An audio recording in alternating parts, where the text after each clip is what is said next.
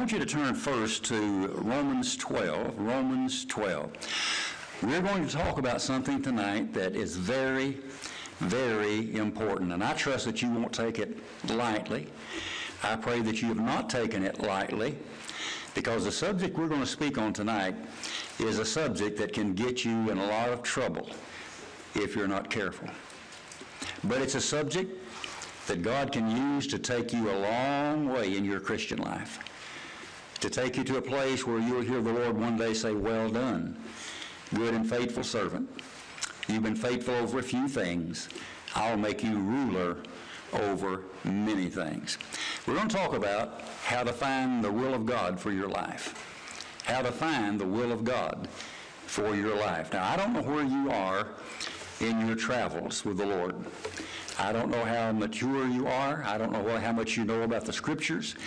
I'm glad that you're here, and we're going to take our time, and we're going to talk about this matter of how to find God's will for our life. We're going to go to Romans 12 first, then we'll go to some other verses, and then we'll move right along. But let's begin in Romans 12, one of my favorite passages in all the Bible. "I beseech you, therefore, brethren, by the mercies of God, that you present your bodies a living sacrifice, holy, acceptable unto God, which is your reasonable service." Now, we're not going to be in a hurry, so let me stop there for a second. Let me read that verse again. "I beseech you, therefore, brethren, by the mercies of God, that you present your bodies a living sacrifice, wholly acceptable unto God, which is your reasonable service." I was in my office today, this afternoon, and I happened to look up on the top shelf, and there was a Bible that I had worn out years ago. I hadn't taken it down from the shelf, I don't know how long. I pulled it down, I opened it, and to my amazement, on the inside of the cover, here were these names, autographs from some pastor friends of mine: Dr. Lee Robertson, Dr. J.R. Faulkner, Dr. Bob Gray, pastor of Trinity Baptist Church in Jacksonville, Florida, and a whole list of preachers that made a difference in my life. Those men made a difference in my life, and I have to thank God for them. Now, do you know why God could use them to change the lives of young men and young women?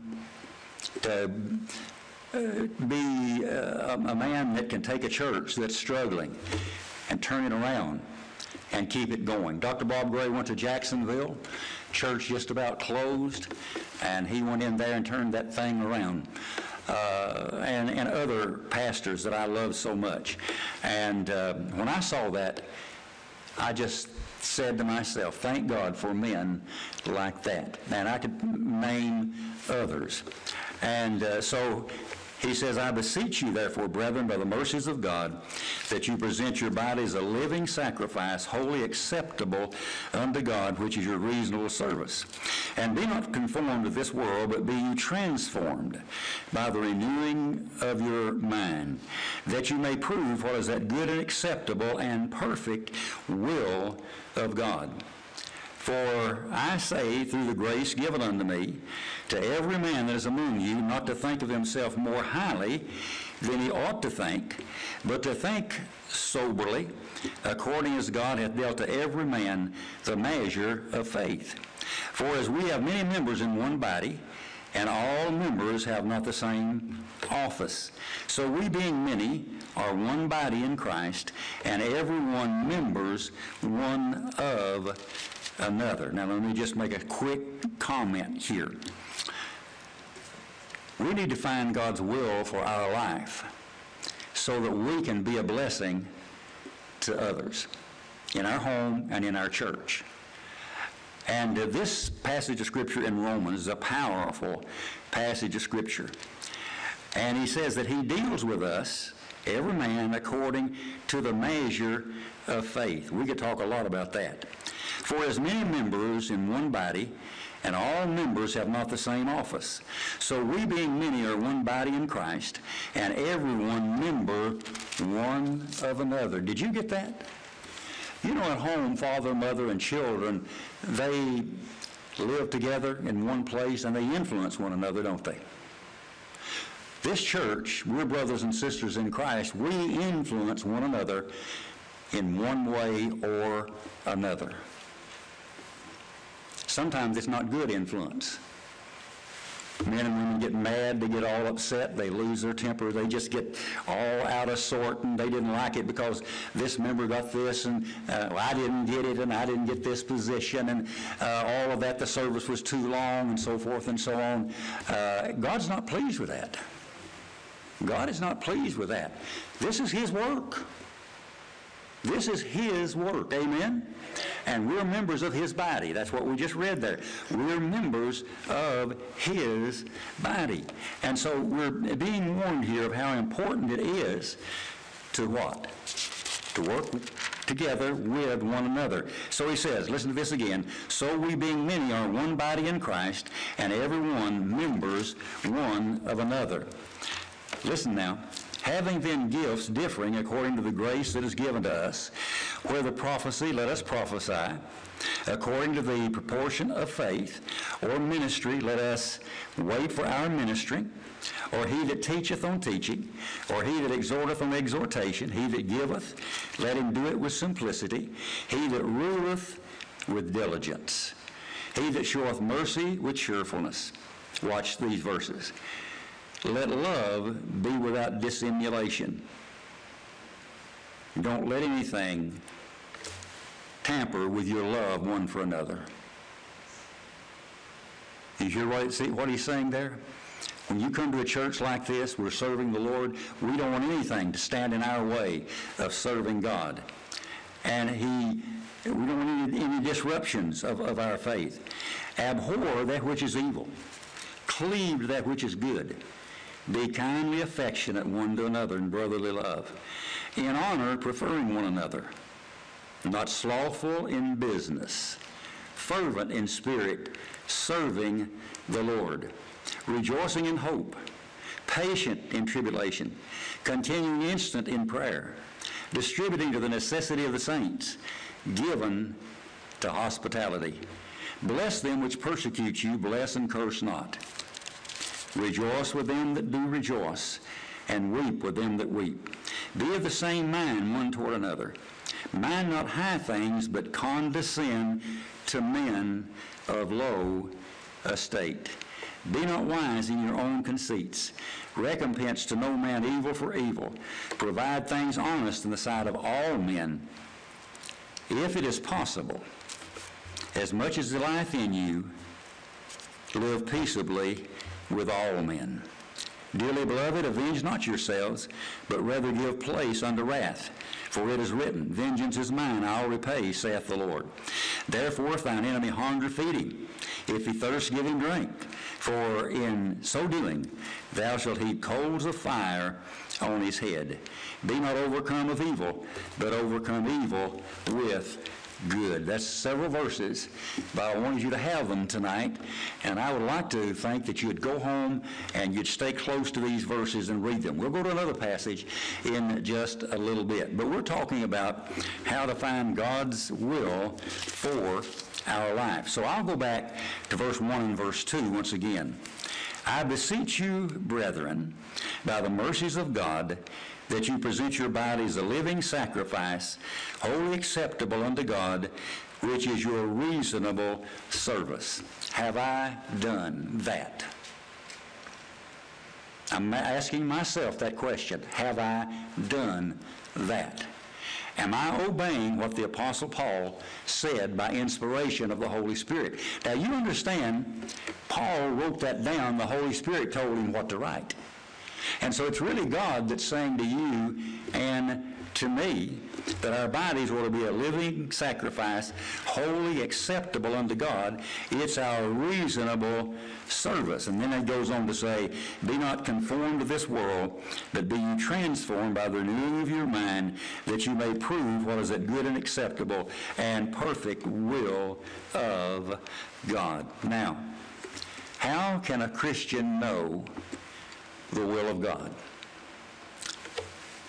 I have had young men and young women, young couples come to my office, and they'd sit down and they'd talk about their life and so forth, and then they would say, "Pastor, how can I know God's will for my life?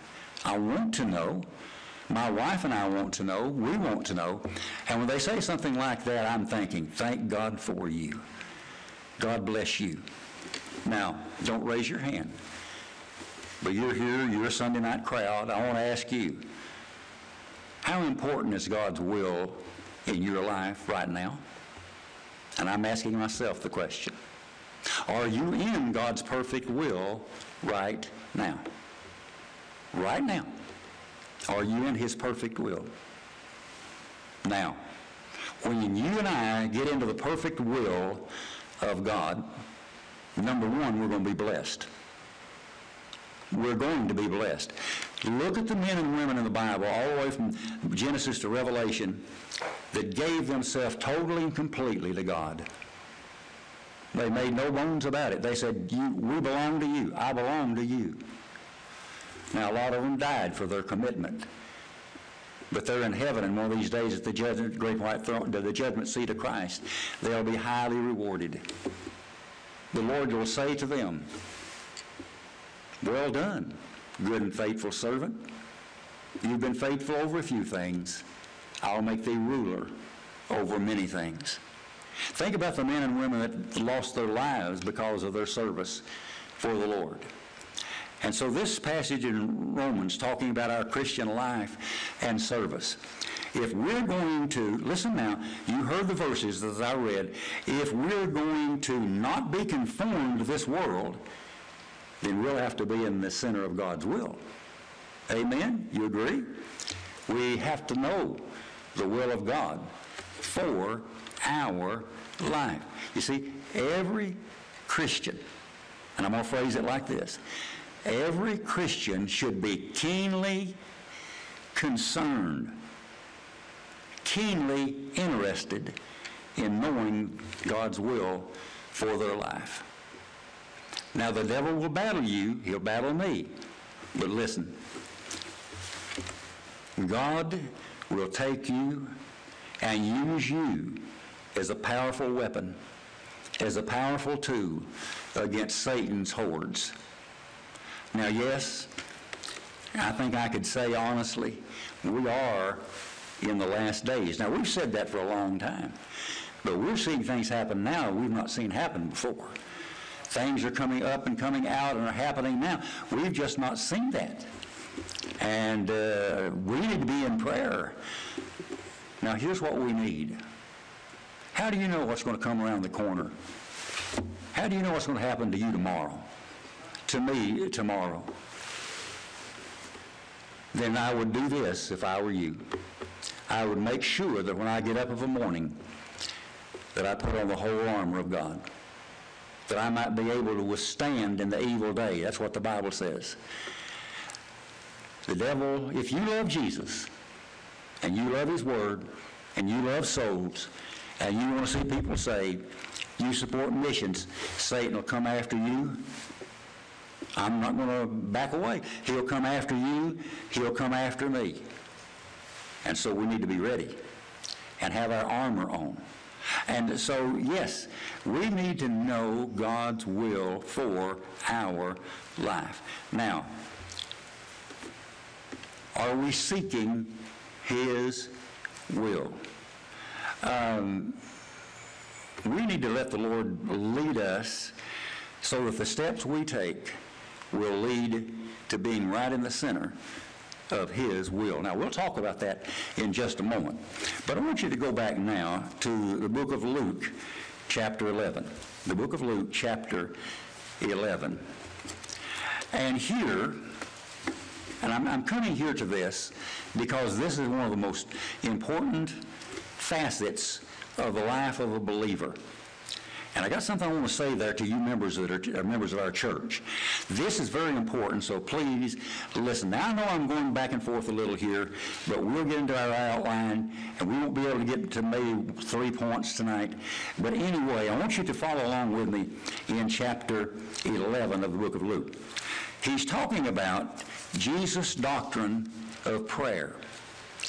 Now, once again, we will not be in the will of God and labor in the will of God unless we're prayer warriors and we know doctrine. Now watch. And it came to pass, as he was praying, Jesus, in a certain place, when he ceased, one of his disciples said unto him, Lord, teach us to pray. I guess if I would have been there, I'd have said the same thing. I've got a feeling Jesus prayed like no one else could pray. Now, you say, yes, but he was God. But now, wait a minute. At this time, he was in a body like our body, and he had the same battles that we had. He hurt. He got tired. He got hungry. He was hated. And we can just go on and on and on. But you know what he would do? When the going got rough, he'd come away by himself to pray. Maybe we ought to learn that lesson. When the going gets tough, we come along by ourselves or with our family or with our church or our pastor or whoever and pray. So watch. And it came to pass that as he was praying in a certain place, when he ceased, one of his disciples said unto him, Lord, teach us to pray. Lord, teach us to pray. Have you ever asked the Lord that? Don't answer out loud. Have you ever asked the Lord that? Lord, I feel I need to pray. I feel the urge of praying. Will you teach me to pray? As I get down my Bible and read, will you teach me to pray? And God can do a lot of things with a man or a woman who prays. Now, he says this, teach us to pray as John also taught his disciples. And he said unto them, now listen, Jesus is going to tell them how to pray. Now let me say this to you. Several years back, I started following this pattern myself when it comes to prayer. Now, I'm just an ordinary country boy, and I'm no great anything, and I'm no great preacher, but I love to preach the Word of God, and it's very important. So now watch. He says unto them, Lord, teach us to pray, as John also taught his disciples. And he said unto them, when you pray, say, Our Father, which art in heaven, hallowed be thy name, thy kingdom come, thy will be done, as in heaven, so in earth. Give us this day our daily bread. Forgive us our sins, for we also forgive everyone that is indebted to us. And lead us not into temptation, but deliver us from evil. And he said unto them, which of you shall have a friend, and shall go unto him at midnight, and say unto him, Friend, lend me 3 loaves. For a friend of mine is in his journey, and he's come to me, and I have nothing to set before him. And he from without shall answer and say, Trouble me not, the door is now shut, and my children are with me in bed. I cannot rise and give thee. I say unto thee, though he will not rise and give him, though he is his friend, now watch, yet because of his importunity, he will rise and give him as many as he needeth. He's a lesson here for these men. Sometimes the Lord is waiting on you and waiting on me to get ourselves right so he can answer prayer for us. Basically, that's about what is being said here. But I want to go on down now to verse 9, a very, very important verse. Look at verse 9, and we'll read down a few verses and then come back to it. And I say unto you, ask, and it shall be given you. Seek, and ye shall find. Knock, and it shall be open unto you. To every one that asketh receiveth, he that seeketh findeth, and to him that knocketh it shall be open. If a son shall ask bread of any of you that is the father, will he give him a stone? If he ask a fish, will he for the fish give him a serpent? Or shall he ask an egg, will he give him a scorpion? Yea, then being evil, if ye then being evil know how to give good gifts unto your children, I love this, how much more shall your Father give the Holy Spirit to them that ask him. There's so much there. But there's so much truth there. Now, I'll get into my outline in just a moment, but I want you to go down to verse 9. I learned a very valuable lesson from these verses quite a ways back. All right, now watch. And he says unto you, ask, and it will be given you. If you're going to have God to answer your prayers, you're going to have to ask. Amen? You can't just sit around and wait for him to throw it in your lap. He expects you to pray. But now, wait a minute. When we pray, we better be on right footing with him. We ought to be in the center of his will. We ought to not be out of his will. We should not be in talking and going places that we shouldn't go. Obviously, that would keep us from him answering prayer. But isn't this a great verse? Ask, and it will be given you. Ask, and it will be given you. Now, please, don't misunderstand what I'm saying. Last week, the first of the week, I was going through a battle, a real battle in an area. And I was in the office, and I was just upset. You know how you get upset, you can't get a hold of it, you know? And I backed up, and I just leaned back in the chair, and I said, Lord, I need an answer. I need an answer. I'm asking you for an answer. And so help me. I sat up to the desk. I turned to a passage that I was about to read, and the answer was right there. And I said, thank you, Father. And you know what I decided I was going to do from that day forward? If I have something I need to pray about for the church, or for myself, or my family, you know what I'm going to say? Lord, I'm asking you for. I'm asking you for.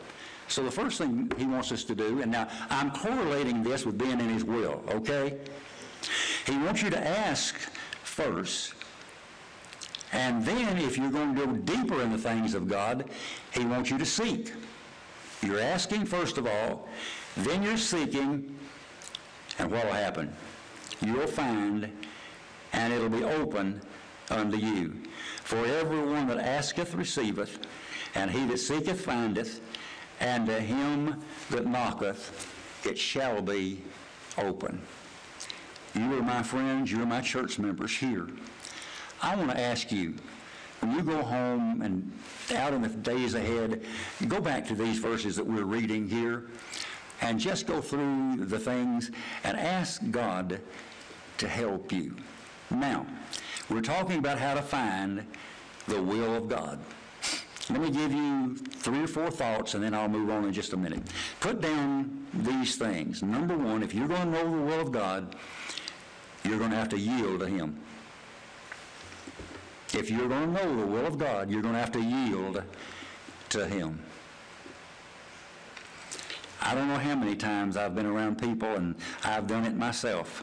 I find myself in this kind of a situation or that kind of a situation, and I get all upset, and I fuss, and I want to blame the Lord for it and blame other people. Have you ever gone through that? I have. I have. But you know what I had to learn? Shut all this mischief up, throw this stuff away, and yield to what God's trying to say to you. Oh, and by the way, if I'm going to find out what God wants me to do, where he wants me to go, then I'm going to have to know something about the book. You agree? I'm going to have to know something about the book. Here it is. The answer, thank God, is right here. Amen? And by the way, the Bible says, forever, O Lord, thy word is settled in heaven. Settled in heaven. 1,000,000 years ago, a million years in the future, this old book will still be here. Amen? So the first thing is yield. Yield to the Lord's way and His call. Number two, if there's unconfessed sin in your life, confess it. If we confess our sins, He's faithful and just to forgive us of our sins and to cleanse us from all unrighteousness. So yield first and then confess. Yes, Lord, I'm guilty of this, and I want you to help me. And then the third thing is pray. Pray. And that's a great thing to do, isn't it?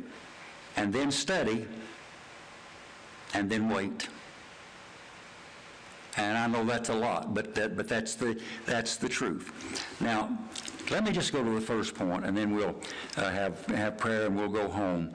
Let me go down the page here, and we don't have time to get into all of this tonight. But first of all, there will be yielding. The second is confession. The third is praying, then study, then wait, then guidance through the Bible, then guidance through Christians. Aren't you glad there's some men that know God and they know Him so real and He's so close to them that you can go to a man like that or a woman like that and find help? I've known some pastors and I've known some friends of mine that were older than me and had graduated from college and seminary and so forth. Man, they knew God's Word. They walked with God, and I was just so thrilled to listen to them preach. The power of God was on their life. And God will use those Christians to give us guidance. And then He'll guide us through circumstances. He'll guide us through circumstances. And then He'll guide us through the Holy Spirit. Now, I only mentioned these tonight. God willing, next Sunday, we'll start with these and we'll go down one by one, and we'll see what the Word has to say about each of these. And notice I said, first of all, yield, that's first. A person must present himself to the Lord. He must present himself to the Lord. And then we'll talk about these other things. Now, I believe these things are very important. Now, let me say this. You're going to fail. There's not a man in here that's not going to fail. You've already failed. You failed miserably. I have too. And you're going to fail again.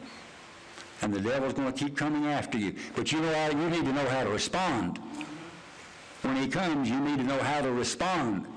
And what we're looking at here, I think, will help you and will help me. And so God can use us in a wonderful, wonderful and mighty way. Now, we have a week coming up. And while we're out there, let's make sure we have our tracts with us, and let's witness to people and look for people to help and to encourage. And, you know, God is thrilled when He sees His church witnessing. Go into all the world, preach the gospel to every creature. But everybody can't go. Everybody's not called to go. But you can work right where you are. This is your Jerusalem. This is my Jerusalem. And we'll talk about some other things that are very, very, very important. But we need to think about this matter of finding God's will for our life.